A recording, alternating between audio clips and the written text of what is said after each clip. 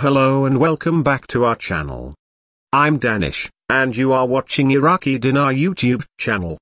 Hopefully you all will be fine. Let's start today.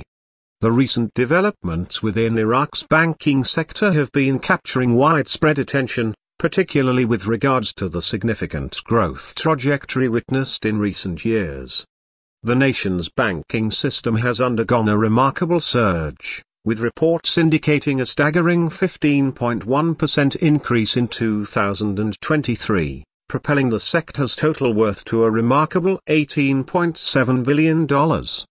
This exponential growth signals a transformative shift in the financial landscape of the country, attributed in part to the burgeoning confidence among citizens in depositing their funds within the banking institutions rather than resorting to traditional methods such as hoarding cash under mattresses. As Iraq's banking sector continues to expand, there's a palpable anticipation surrounding the impending changes, particularly in light of discussions regarding potential alterations to the currency denomination.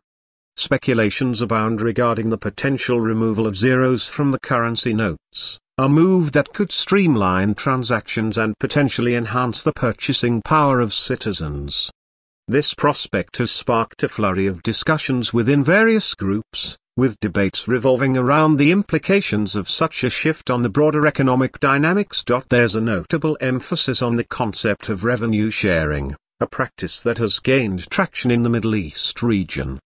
The notion of revenue sharing not only underscores efforts towards economic reconciliation and security but also reflects a broader commitment towards fostering social welfare and stability.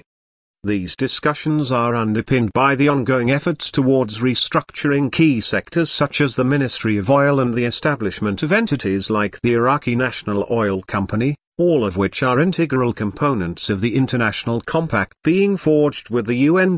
Recent statements from the Central Bank of Iraq have shed light on the robust liquidity position maintained by the banking sector, with cash credit to total deposits reaching 52% in 2023.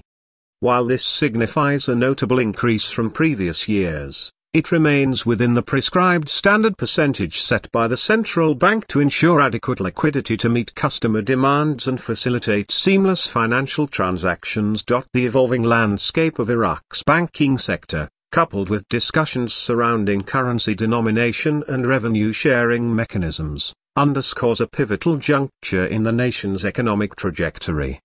As stakeholders navigate these developments, there's a collective anticipation towards a future characterized by enhanced financial stability, prosperity, and inclusivity.